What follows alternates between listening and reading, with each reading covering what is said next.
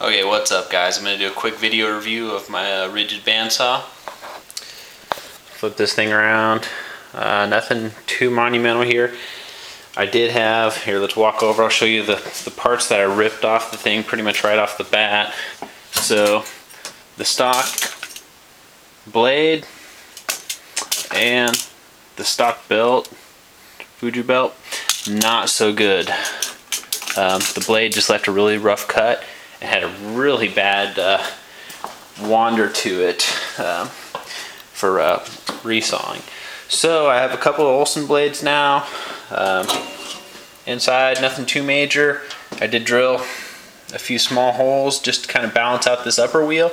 I have not balanced the lower wheel, but I'm not really having much of a problem with balance on the wheels themselves. Fairly typical bandsaw setup as far as these 14-inch import saws in the back. You've got alignment here, tension here, nothing too surprising. What I did, you notice I replaced the belt. I also needed to add this piece of MDF here to stiffen up this base. I mean, basically what we were having here was a bit of kind of a wah-wah. It doesn't show up to a kind of a wah-wah action where the let's see if I can explain that better. Basically, the belt, as it vibrated, was pulling the saw towards the motor, and likewise the motor towards the saw. So this whole base was kind of flexing. As soon as I put that piece of MDF in there, straightened right up. Not really a problem. I just got this Kreg fence for it. Really like the fence. It was a good deal. Got it at the end of Hartville's summer closing, or summer blowout sale, so I got it for 25% off, which was pretty good considering they pretty much never go on sale. So dropped some cool blocks in here, removed the stock blocks. They were kind of heavy and not really machined too well. I mean, I suppose I could have straightened those out, but I didn't. Dust collection on this thing. I've got just a vacuum hose. It does actually work pretty good. Basically, without this hose on, I did a bunch of resawing, and this thing totally filled up with sawdust. So just having this vacuum hose attached to it makes quite a bit of difference. The saw itself.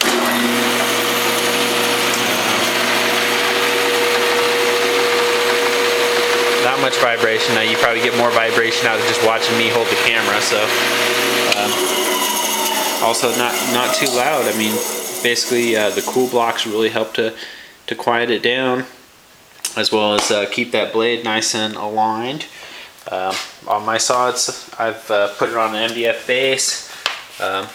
Went ahead and used the stock levelers that came with the feet. I actually mounted those with some T-nuts onto the bottom. Yeah, this is our newest shop helper. She's apparently sniffing my fingers while I'm trying to explain this. Just put some casters that I had on here. Basically kind of scrounged around to make a mobile base for this thing. And it worked out pretty well this time. So, for the most part, rigid bandsaw. Replace the stock blade, throw out the stock belt. Both of those items, I don't know, you're looking at about 10 bucks to replace the blade and about $5 to replace the belt. Throw some MDF at it, make a base, put a fence on it. I don't know, under 500 bucks, you got a pretty decent bandsaw. I'm not really interested in adding a riser block to it at this point. Maybe if I get into resawing bigger stuff, but I don't really think this is a saw for it. We'll see. Alright, hope you enjoyed watching the quick review of this. Go ahead and ask any questions if you got them.